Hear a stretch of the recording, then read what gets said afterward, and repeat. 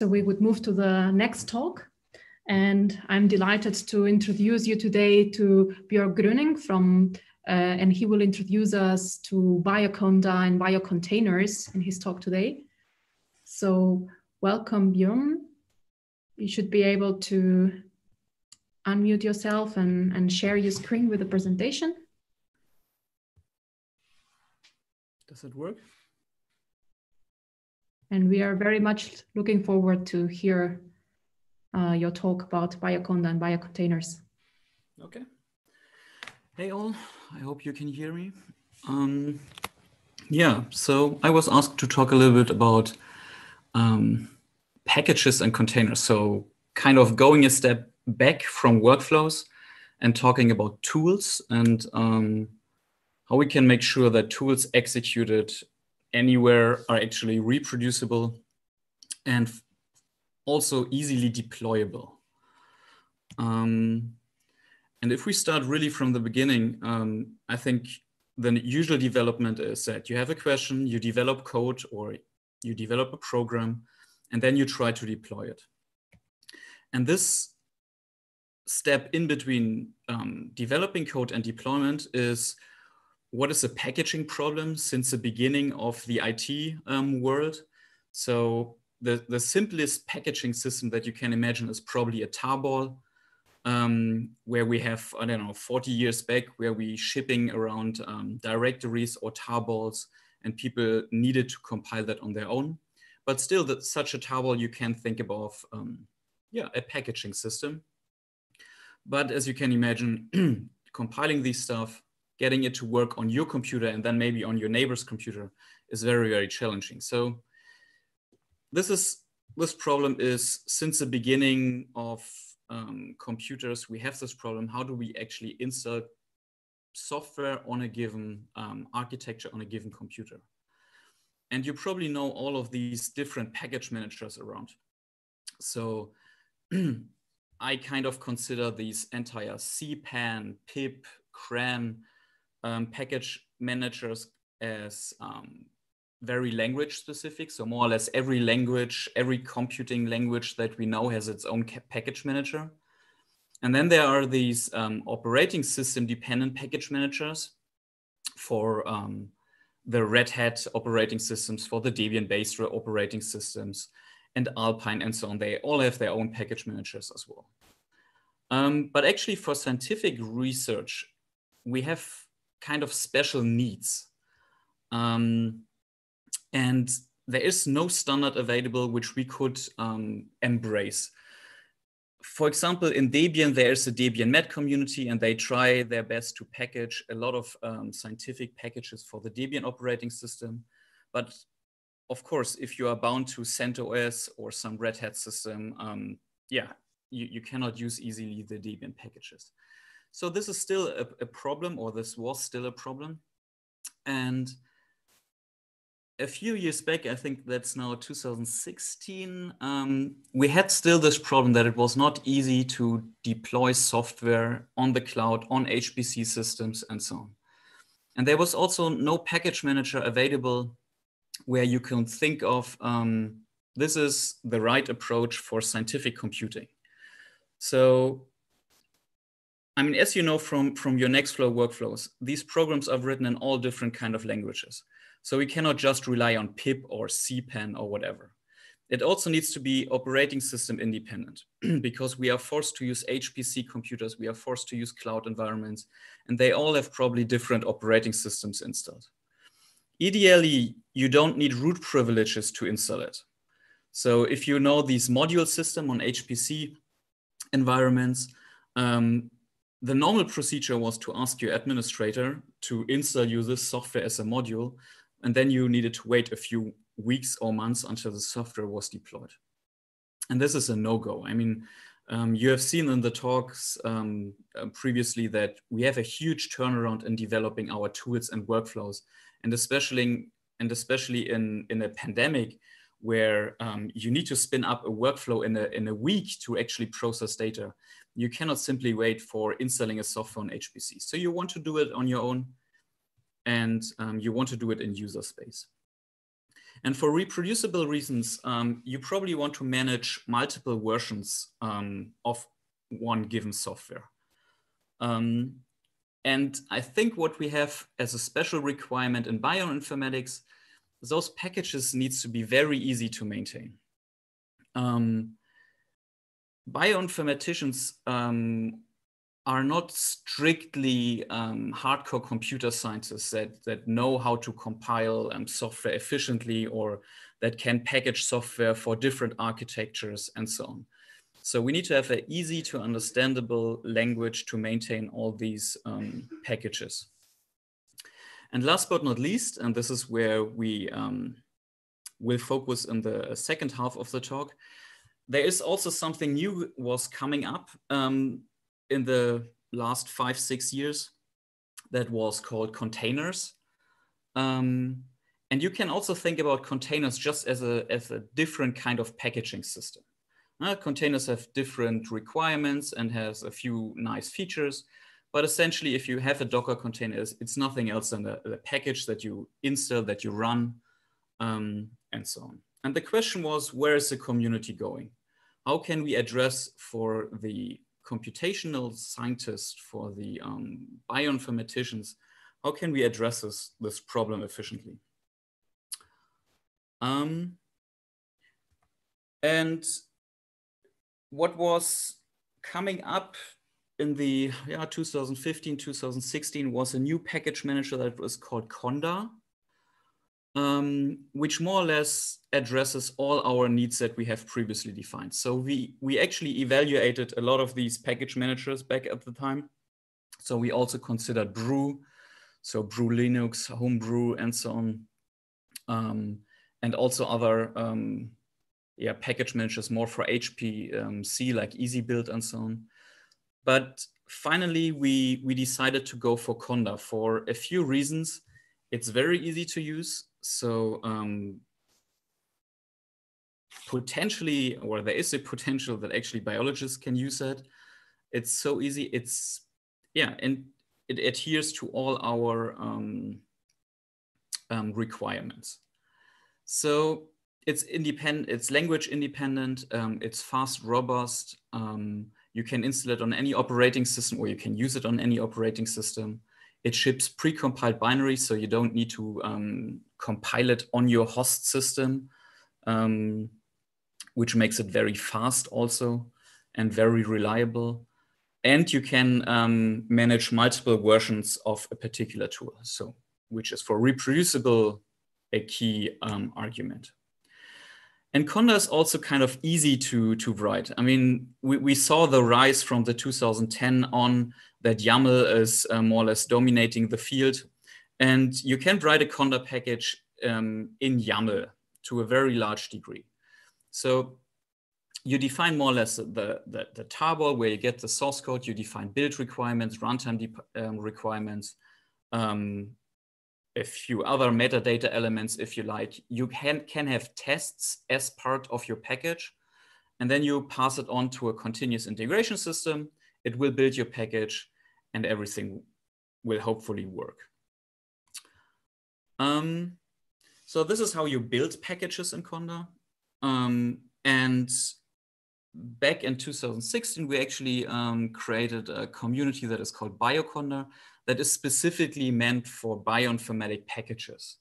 We have nowadays a little bit more like cheminformatics and so on in Bioconda, but to a large degree, Bioconda is still a bioinformatic package archive where we created a community exactly around that. So creating packages for all the tools that you are using, for example, in your pipelines, and making these builds reproducible. There's also a different community that is called Conda Forge. And we are working with them together. Actually, Bioconda is depending on Conda Forge. Conda Forge is maintaining more or less the entire basic computational stack. So they are maintaining the Ruby, the Python packages, the entire Python ecosystem, all CRAN packages, and so on. And Bioconda is more specialized on the bioconductor packages, on spades, on all the nice utilities that we need to deploy for our workflows.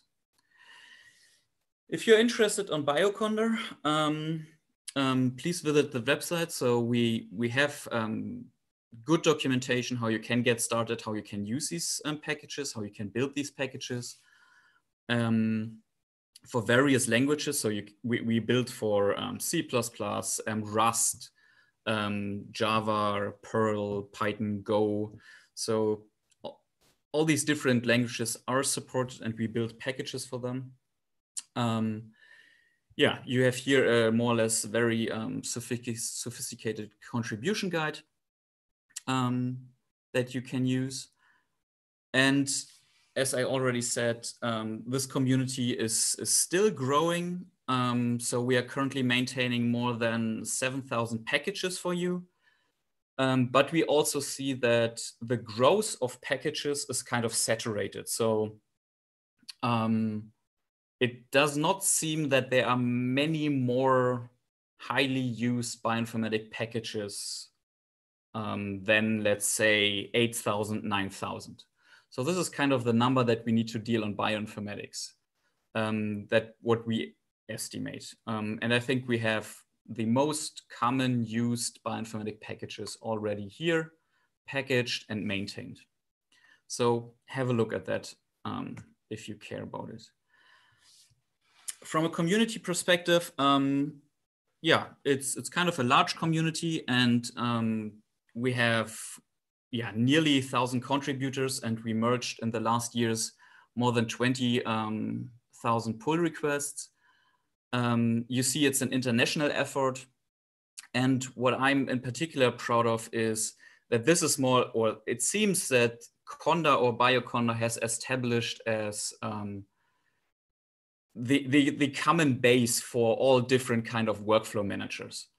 I mean, we all can disagree of different workflow managers, but it seems that at least the most common workflow managers have support for Conda packages or biocontainers in one or the other way. And this is, I think, a very good achievement that brought the entire community, I think, a step further, because we can agree on the package manager level. And at least here, we can ensure that we are all reproducible and that we use the same binaries more or less on different architectures, on different workflow managers across the globe. Yeah, but my talk is also called Biocontainers. And so let me talk a little bit about containers and the new cool kid in town. So probably Docker, if you are on an HPC environment, you're probably using more Singularity, I assume, but also Rocket or the native container engine in Linux operating system getting more traction recently. And the question is, how can we actually combine both worlds? So how can we combine that you run your workflow in Singularity containers on an HPC environment, but maybe on Conda, on your developing machine and in the cloud, maybe on Docker. So, and how can we guarantee that no matter which execution engine you are actually using, that the same binary is included and that it's reproducible even across these different kind of technologies. So let's go back to our initial figure where we talked about packaging. And let's assume we now agree that Conda, Bioconda, and the Conda community is kind of the de facto standard at the given time point. Who knows what's in 5 years? But let's assume we have these Conda packages and we are kind of happy, but now for reproducible reasons, for different other technical reasons, you want to create containers and you want to use containers. So what we are doing here is we have developed a system that now converts your Conda package into a container. And this approach is called layer donning. So we don't use Docker files. This is a complete automatic process where we have a build environment and a runtime environment. And in the build environment, we do more or less a Conda install step. And everything that gets installed into the build environment as an additional layer is just transferred to the runtime engine.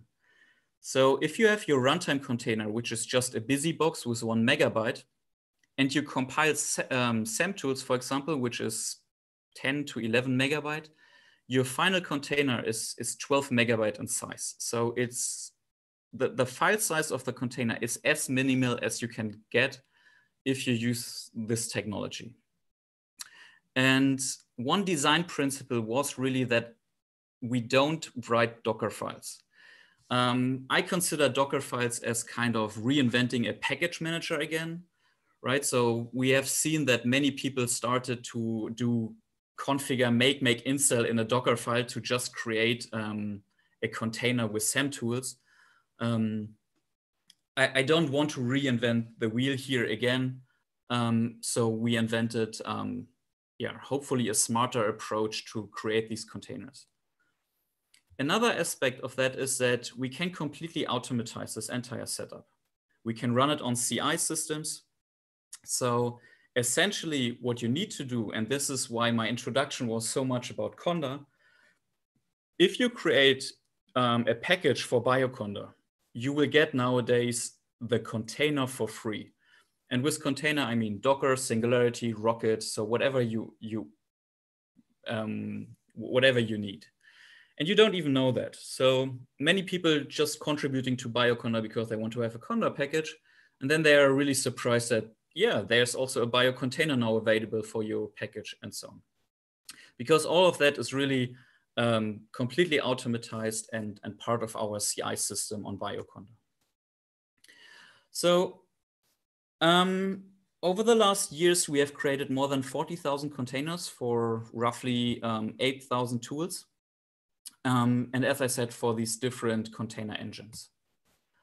So how does this automated container build works? And what are the advantages, or what could be the advantages of the Nextflow community? So what I would like to have is that finally we could specify just, I want to have SAM tools in this version and not the entire container path.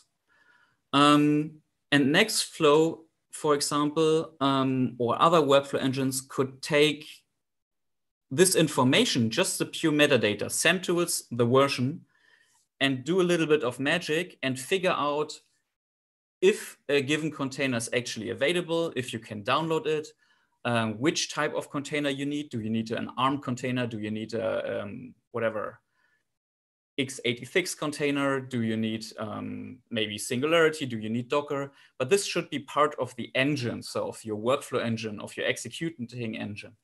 And these hard-coded container pairs, I think, are limiting yourself too much. In contrast, if you have just the metadata and you let the engine tweak which container is best suited for a given architecture where you schedule the workflow, you gain way more flexibility. And this is what we are aiming here. So when you build a container, and this is what's happening on the CI infrastructure, but we have also command line utilities for that, you can simply say build SAM tools equals a specific version, run it, and what you will get is actually this container. So this will be automatically created, but you will also get the Singularity stuff and so on. An interesting aspect here is that this name here, which is in bold, is now predictable because it's always the Conda name and the Conda version. So given this annotation, SAM tools 131, your workflow engine can now be smart enough to actually create this container name and just pull it down for you. So this is very, very easy to do. It gets a little bit more tricky if you consider containers with multiple tools inside. So let's assume you need a container with SAM tools and bad tools in parallel. One question that is still up in the air, and everyone can define best practices here, I guess, but you should really ask, are these multi-tool containers actually needed, or can we decompose workflows in a smarter way? But let's assume you need to have a container with both packages inside. How do you name them? Yeah, you could name the container samtools-bad-tools, but you could also name them bad-tools-samtools. So it's not really unique. And what we need to make these metadata idea working and the findability working is actually that we have a unified name scheme. So in the end, what we want is we want to treat containers like kettles, right? We don't want to handcraft containers. We don't really care about the name of the container. We just want to use a container that is deployed somewhere and run our workflows in it. Essentially, you as workflow developer, you should not care about the container. It should just magically work. All what you need to provide is what binaries needs to be there to run my step in my workflow. And this brings us to the big question of findability. So how does a workflow engine can find a given container for you given annotations? And what we developed here is, especially for these multi-tool containers, is a naming scheme that is very trivial in the end, but you don't need to search. You just retrieve or fail. So you don't need to go to the Biocontainers registry, or you don't need to go to Docker Hub and search for an arbitrary container that maybe contains your binaries, maybe not, because most of the containers are also just black boxes. You just give the annotation samtools131, and your workflow engine will just pull it down or fail in this step and give you hopefully a meaningful error message.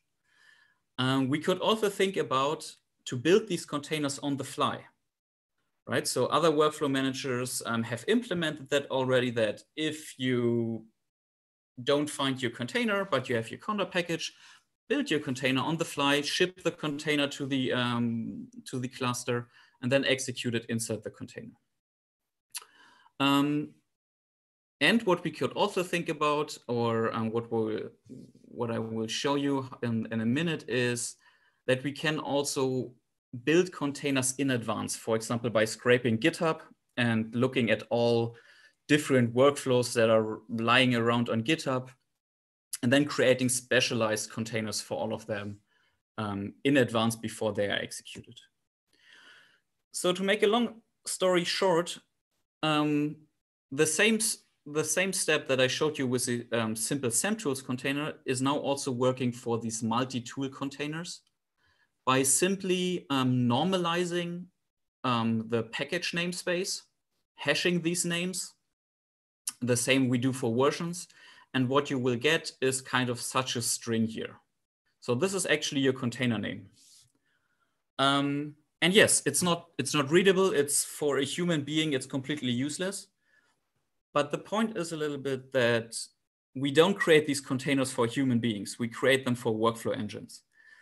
And workflow engines, on the other hand, can just take this metadata, construct the hash, and just pull the container down without looking up some APIs, without doing some other magic. You just create the hash, you try to pull it down. If you fail, you can build your container locally on demand. And this works quite nicely for a few of our users, at least. And this is kind of what also, is very special in biocontainers, that we try to have this predictable namespace for all your containers, because then workflow engines can just make use of it without you as a developer worrying to find a container where now samtools and bad-tools are inserted, and this container should be minimal in size and the correct versions and so on. Yeah, so this is more or less the problem which we try to solve here. How can you create such a multi-tool containers? So as I said, the single tool containers are created automatically for you via Bioconda. The multi-tool containers, you just need to create a pull request on GitHub in a special repo. You provide the string here with all your dependencies that you want to have in such a container. And as soon as someone merges a pull request, you will get your container. Oh, sorry. You can even go a step further. So we have also bots running around that are searching for workflows, for example. And if they find a workflow where no container is available, so for example, here again, our example of bed tools and SEM tools, and there was no container with this particular bed tools and this particular SEM tools version. So the bot has created this pull request, and on merge, the new container was or is then available and can be used by your favorite workflow engine. So a few things about bots, because these bots are everywhere nowadays. So even on the Bioconda level, we have now a bot that if a developer, so if Phil is releasing a new multi-QC version, there's actually a bot running around and creating new Bioconda pull requests that just needs to be merged. So even that process is kind of automatized. We still require a community review, but essentially the pull request is created. Someone needs to review the pull request from the bot and merge it's in. If it's merged, the bot or the CI system is creating actually the container for you, is pushing the container. There is a bot that updates tool descriptions or your workflows, if you think about that. Then there's another a community review kind of reviewing your workflow updates, if you think about that in this way. If you actually have a step in your workflow which require multiple packages, there's a bot that creates these multi-package containers for you. And finally, there's a bot that triggers the workflow test for you. So, I mean, all the system is a little bit scary if you think about it, that we drove it so far that most of that is now automatized. But on the other hand, that's probably what we need. We want to care about science. We want to analyze data, and we don't want to care about how do I compile a package? How do I get SEM tools insert on my cluster environment and so on? But also keep in mind that all these bots needs to be maintained and so on. It's hopefully less maintenance effort than if you don't have the bots. But the people that care about the bots is way less people than the other people that would create manual pull requests. So it's a shift in responsibilities, which is probably not good. On the other hand, a lot of people are quite happy that this bot is keeping track of new versions for all software that we maintain. So essentially, you can assume that nowadays, for all high quality bioinformatic tools, you have every version now as Conda package and as Biocontainer. Yeah, who's using it? And as I said, this is kind of cool because all these different workflow engines, or the most used ones, are actually making use of that. And they are actually sharing code, at least from the ones I know that are written in Python. They share actually library codes to pull down these containers and so on. So I think that's really cool that we have a common ground, a common denominator to actually work here together and improve the packaging ecosystem, so the tool side of our ecosystem. Yeah, and with that, I would like to thank all the different communities that have contributed in it, all these different funding agencies. There's a lot of infrastructure needed to keep that running.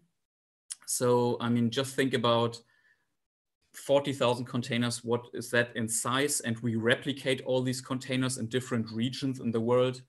We have CVMFS repositories for all Singularity containers, also distributed and mirrored across the world.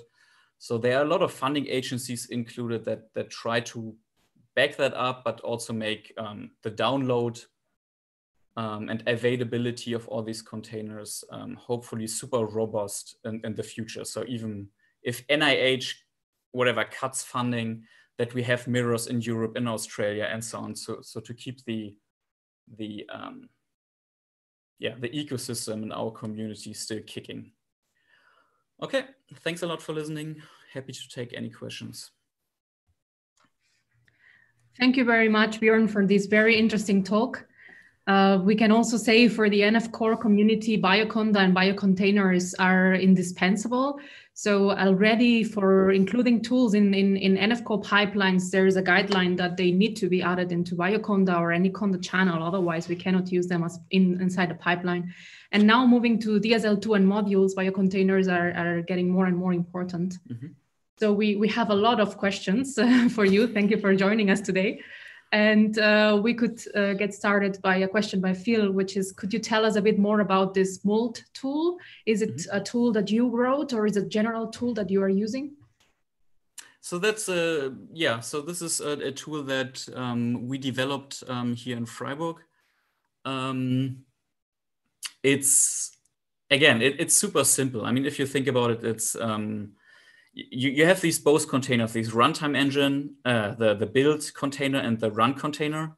And what you are really doing is you're triggering the installation in the build container, and you make sure that everything that gets added in addition gets copied to the runtime engine. The mult script or the mult technology actually works for different package managers. So for example, you could create for all Debian packages, Debian containers.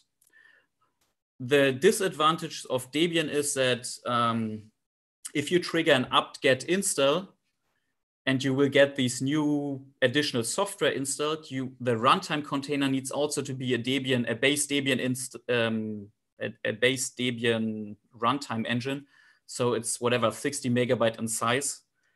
So you will end up with bigger containers in the end, but mult is in principle, from a technology standpoint, able to use any package manager. And this was the main idea. I don't want to repeat package managing or package creation with Docker. So our initial idea was just take a package manager, just repackage it and distribute it as container. And this is also the reason why we did it initially for Debian, for Alpine packages. But then considering that Conda is actually going until zlib with all these dependencies, we based Biocontainers on Conda packages, but the technology is completely independent of Conda. And maybe I forgot to say that. I mean, I'm completely aware of disadvantages of Conda and so on. And who knows if Conda will survive the next 5 or 10 years.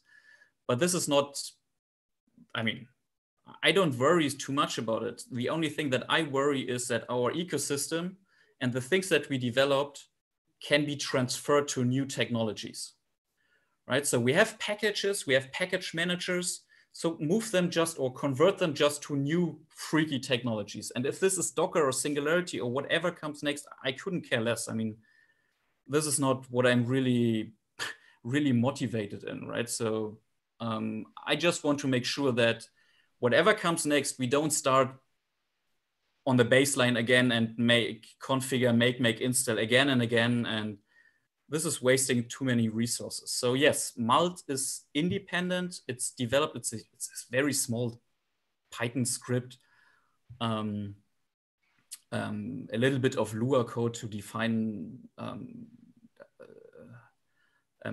different tasks, but essentially it's converting from a package manager to another package manager. And it can be easily replaced by fancier code. So there's really nothing special here in this entire talk, actually. Can I ask a very quick follow-up just to clarify something? So correct me if I kind of got my understanding wrong here, but you've got this 1 megabyte kind of base image that you're putting the new stuff into for the package. So presumably you don't have a whole operating system in that 1 megabyte. So what happens if my tool, which is going in from Conda, needs some kind of underlying operating system commands? Where does that come from? Yeah, this is. I should paste in maybe here the conversation with Paolo. This is exactly the point where I discussed it. I don't know. This is already 2-3 years ago. With the Nextflow core developers that if a workflow engine assumes Unix command line tools in a container, that's probably a bad design decision. And this is where we kind of disagreed in the beginning. So because Nextflow was, I'm not sure if it's still, I don't know, it's not still, but it was relying on a specific version of PS and other very bare metal command line tools, but they are still different if you don't use the GNU PS utils, but if you use whatever the BusyBox or the BSD version of these command line utilities, you get a different behavior. So I think if your workflow engine depends on the GNU version of a particular tool, it should actually depend that or declare this dependency, right? Where we are back to these multi-package containers. Yeah? So nowadays you can just define whatever org in this version and or set in this version, but actually define that you are talking about the GNU set version and not the macOS BSD set version. But I think the Nextflow developers fixed that, and this is not an issue anymore. But I'm also thinking, say, for example, multi-QC wants to do, I don't know, some kind of base command. You know, Nextflow is a perfect use case because it's been a problem in the past, but presumably there are plenty of Conda packages which do use underlying system libraries. So they'll have to start declaring those as dependencies. Or? So, I mean, my take on that is the only thing that you can rely on is on bash. And everything else should be defined as dependencies. So if you use set, if you use curl, if you use org, you should define this dependency because even org changes the syntax of a tool. Set, I mean, there are different set versions running around and you cannot even use the same set command on OS X and on Linux. So this is, and that's why I'm saying if you use that in multi-QC, you should probably define this dependency, even if it will blow up your container by whatever, 10, 20 megabytes. But this is just good for reproducibility. So I know that other workflow engines really just say the only thing that you can assume is bash. And even that was debated for a long time. So. Thank you very much. Yeah, no problem. Yeah, thank you very much. And now that we are talking also about reproducibility and containers, we have a question by Harshil. So how do you ensure reproducibility with multiple builds of the same container if the tag is the same? You get so if you see this container version, you will get here -1, -2, -3. So you have more or less the same that you have in Conda, the build version. You have the same in the container as well. And I talked about these smart way of workflow engines to pull down the container. So it would be smart, I guess, that if you don't specify the build version in your metadata here, that you always retrieve the latest build version until you actually fix a specific build version. But I guess we are all going in the direction that only the latest build version is actually the one that you should use. But yeah. So this is part of the container name. Harshil, actually, we cannot hear you. You are muted. Thank you. That answers the question. Okay, cool.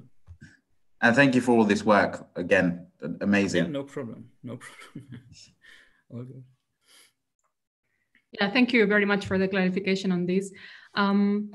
Yeah, multi-tool container is something that a lot of people had questions about as well. And I was wondering, so you've shown now an example with 2 tools in a container. Where would be the limits here? I can imagine also you sky's the limit? I mean, the only limits that I can imagine is limits on KIO and Docker Hub, that your containers at some point so big that we cannot push it to these registries.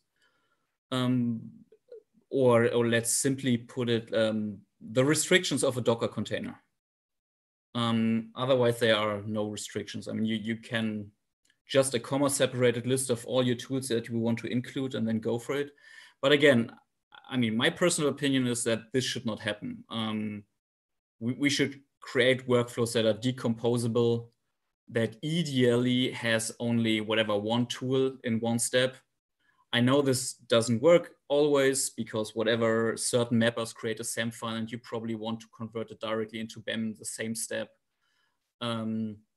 But I think we should aim at minimal containers with minimal dependencies. Yeah. Thank you. Thank you very much for clarifying on this. And Harshil had another question as well. So are there any plans to build more standardized R or bioconductor images with multiple packages there, or this could be handled in a similar way as these multi-tool containers? Not sure what you're, bioconductor. So what we are doing, so bioconductor is a little bit special again, as always. So we are actually building automatically all bioconductor packages on Bioconda. So if they release every 6 months. So a month later after they release, we most likely have most of their containers built. But these are only single package containers. So we don't put the ESEG2 with whatever, a GoSeek together in one container. And the reason, I mean, I don't think it's Bioconda problem, and it should not be Bioconda's concern. I mean, we have developed this this URL here. We have developed this repository exactly for this purpose, in the sense of if you need 2 bioconductor packages in one container, just create such a pull request here, and then you get your container in 10 minutes. But again, I would say these should probably be 2 steps in a workflow. But yeah, if you need it, create it. So you see here that this is an example of the XEMSS package, and they also need Color Brewer for whatever reason. So we have this container now. And the same can go for 2 bioconductor packages. Yeah, this often comes up about, I mean, even in our group, as to how we maintain bioconductor within the group, because often, and try and keep things reproducible, because often you need multiple packages to run a single script loaded within that environment.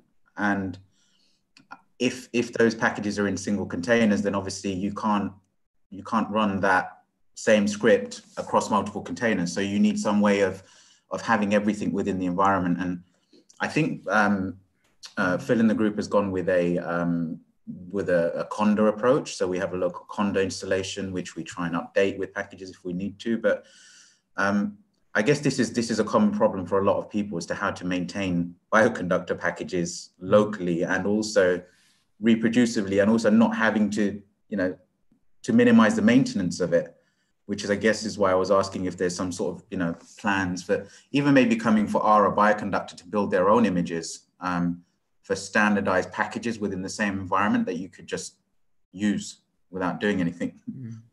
But I guess this is an exponentially complex problem, right? I mean, if your arbitrary R script is depending on 7 different packages, I mean, we cannot create a priori all different combinations of tools. So that's why I'm saying your R script should, in the first place, maybe be splitted up into 3 different R scripts, if possible. And if not possible, okay, then let's create a container for your group specifically and keep that container updated.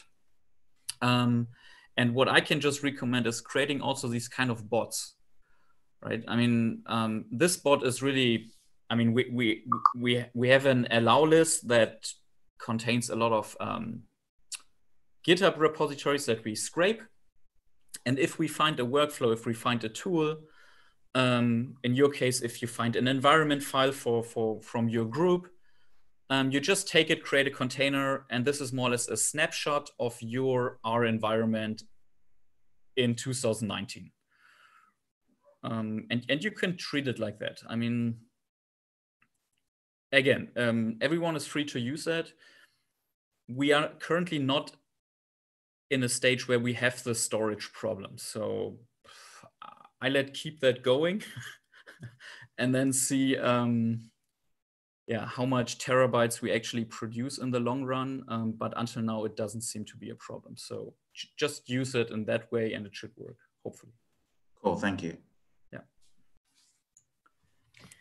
Yeah, we were wondering then if all NF core repositories could be also added to that to that whitelist. So let's do that in the first place. And then, I mean, I'm always a fan of let's try it and let's see how far we come, and then yelling at people to give us more storage. I mean, this is what we so this is what we are doing for the Galaxy community for all Galaxy tools and workflows. And these are now, whatever, 3,000. And yeah, I don't think it's a problem. Not yet.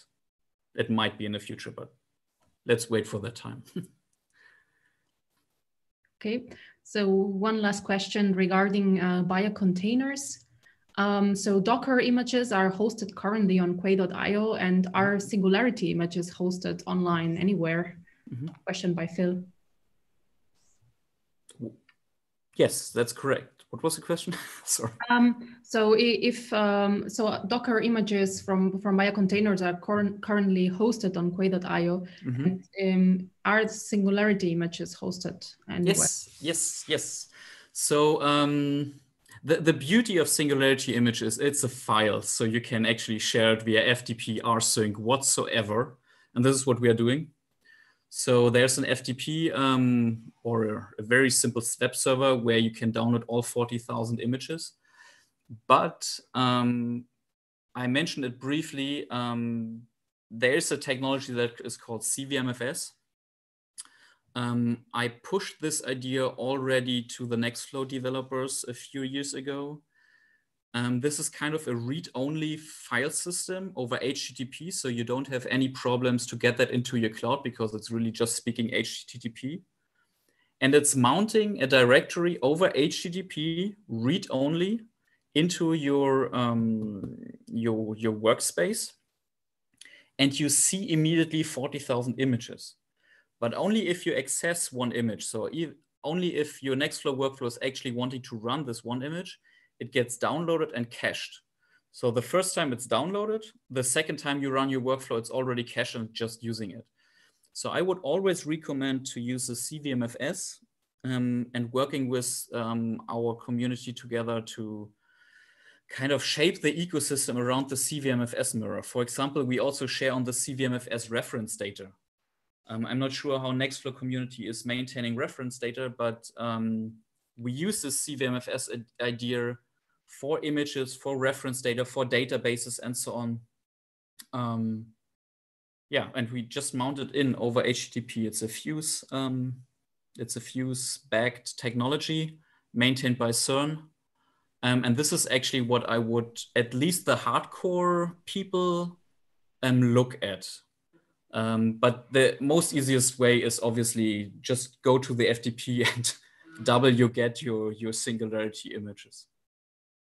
Super cool, thank you. Sorry, I dug it up actually while you were doing questions, and I found it's a Galaxy FTP somewhere, I guess, that you're keeping. Yes, exactly. So this is hosted by the Galaxy community, but yeah, as long as we have funding for that.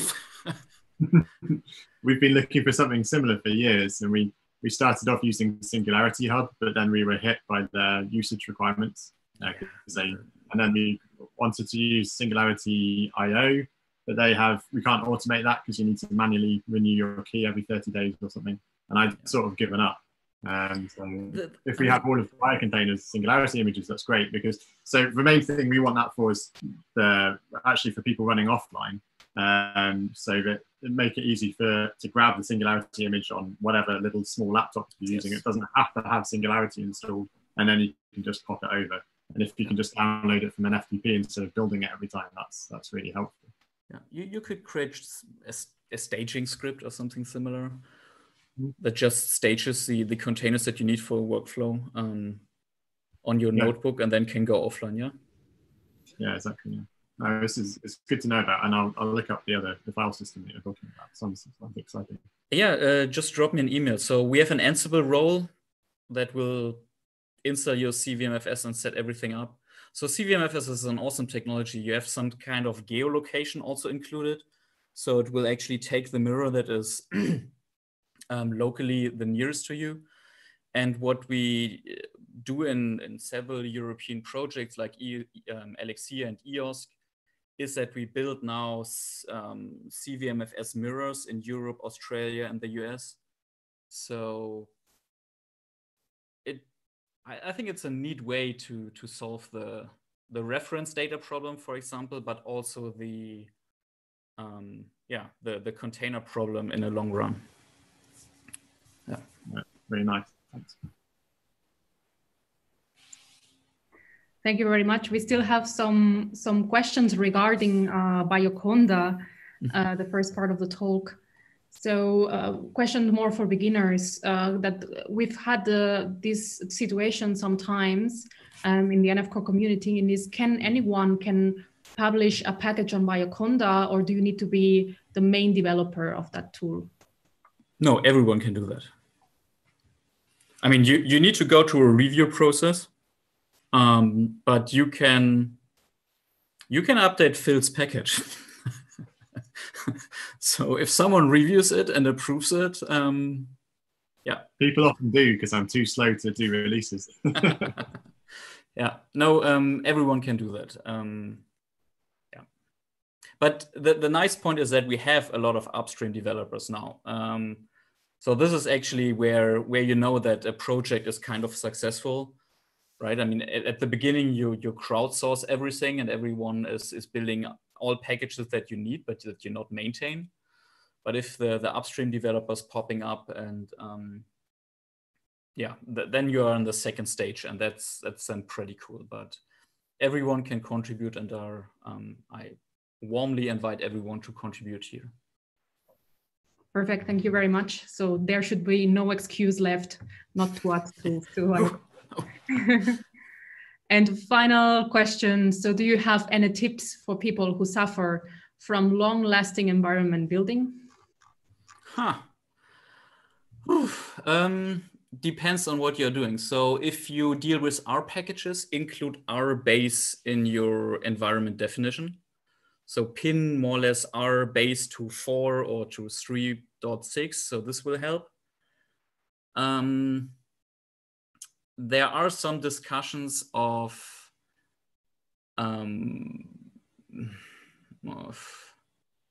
so okay, the short answer is there's an issue on Bioconda. I mean, the Bioconda issue we also use to communicate to our users and so on. And there is a description of what you can do to actually speed up environment builds. And there are some suggestions, so have a look at that. The long answer is a little bit, we are well aware of the problems. Conda Forge is more or less also driving in the direction of supporting multiple Conda implementations. I mean, Conda is more or less just one implementation of the metadata scheme, and there are other ones like Mamba. And Mamba is way faster than Conda currently. But I wouldn't recommend Mamba yet for beginners. And I personally would like to get the people involved in a table and talk to each other. This is the Conda main developer. So that's actually the Anaconda company that is behind that. Talking to the Mamba developers, talking to Conda Forge and Bioconda and so on, to figure out. I don't want to have the separation of whatever different Conda implementations. I would like that everyone works together and improving. But if it's a really urgent problem, look at the issue and try to consider using Mamba. And Mamba from the syntax is the same than Conda, so you can just exchange Conda with Mamba and then do your magic. It still works. And I think SnakeMake, for example, goes a step further and actually now recommends Mamba for their users. yeah. But at first, if it's R packages, include R base. That's probably solving your problem already. Yeah, and we know that Perl packages are a nightmare. So we don't have a strong Perl community or anyone that is kind of old enough to understand the Perl packaging system. So if you have Perl packages in your environment, this could also be a reason that, yeah, we would need to invest more time in our Perl ecosystem, which we also didn't have the capacity, and the main developers that we have are really not familiar with Perl anymore. So this is a problem. Yeah, sorry, no other answer. But have a look at the issue, and I can probably put it in a chat afterwards. Yeah, thank you very much. I'm sure this will already help us a lot. And thank you in general for the talk. That was really helpful to have this insight into Bioconda and biocontainers and how to build these biocontainers and multi-tool containers. So thank you again for coming to the NF Core Hackathon. Mm-hmm. Sure. So with this, we will end up the session of Hackathon Talks today. And we'll see you later today at 4:30 Central European Summer Time for the final hackathon round.